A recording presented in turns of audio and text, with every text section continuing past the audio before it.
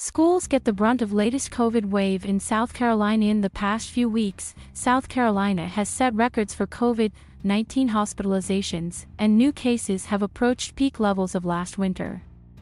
Classes, schools, and entire districts have gone virtual, leaving parents frustrated and teachers quitting weeks into the school year.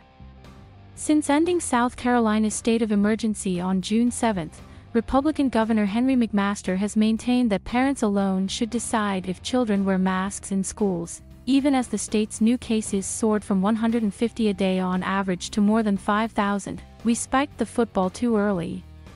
Instead of continuing to listen to medical professionals and interpreting the data, he has been guided by Republican Governors Association talking points, Democratic State Senator Marlon Kimpson of Charleston said of McMaster.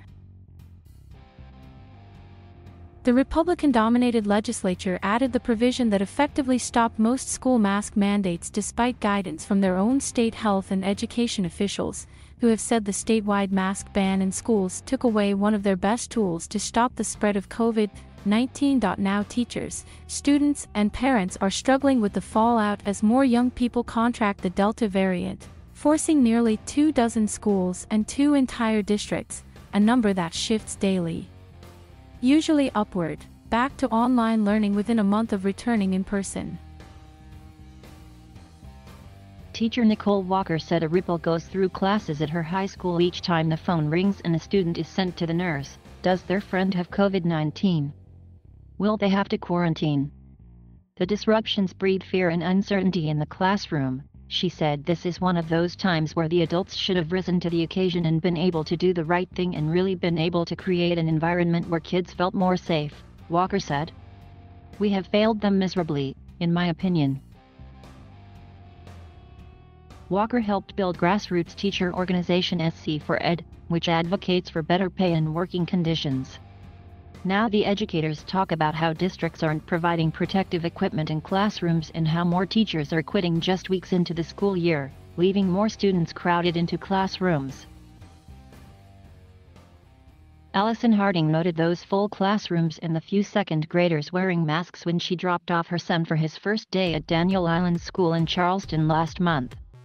The 7-year-old has a neuromuscular disease, uses a wheelchair and needs devices to help him breathe. She pulled him out of school the next day.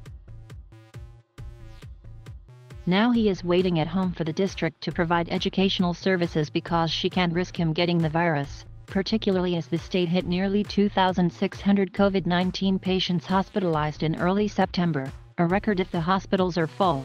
It's not a good time for him. He shouldn't be going. It's dangerous, Harding said. Much of the conflict surrounds the mask rule. Though not an outright ban, the proviso prevents school districts from using state money to enforce a rule requiring masks.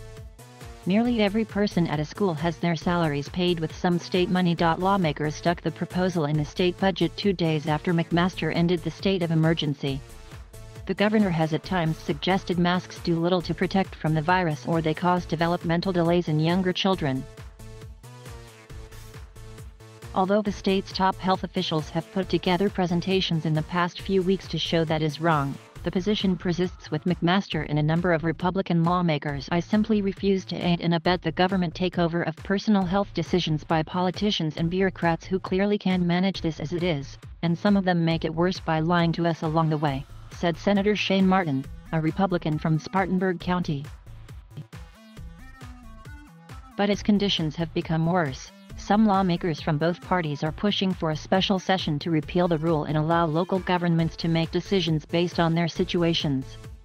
The state Supreme Court also is considering a lawsuit over whether the mask provision is legal. I'm frustrated with the governor, with the stupid proviso. I'm frustrated that the school board won't stand up and do what's right. I wish we could take the politicalness out of it and just treat it like how any other public health issue would be treated, said Brandy Sutherland of Somerville, whose 1st and 7th grader had to go back to virtual school for at least a week after a year of wrestling with online classes. A few, mostly smaller districts have passed their own mask requirements. I don't know how it became a debate. I don't care if it offers 1% protection. That's 1% more that I don't have today, Florence School District 1 Superintendent Richard O'Malley told his board in August before they agreed to a 2-month mask rule.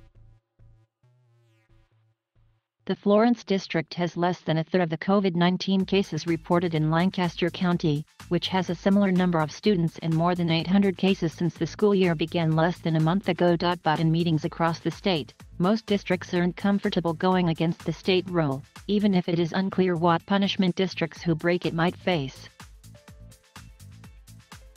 Harding went to the Berkeley County School District meeting in late August to tell them about her son in an unsuccessful attempt to get a temporary mask requirement last week. An anti-masker said to me, "It's sad that my children are being asked to protect yours.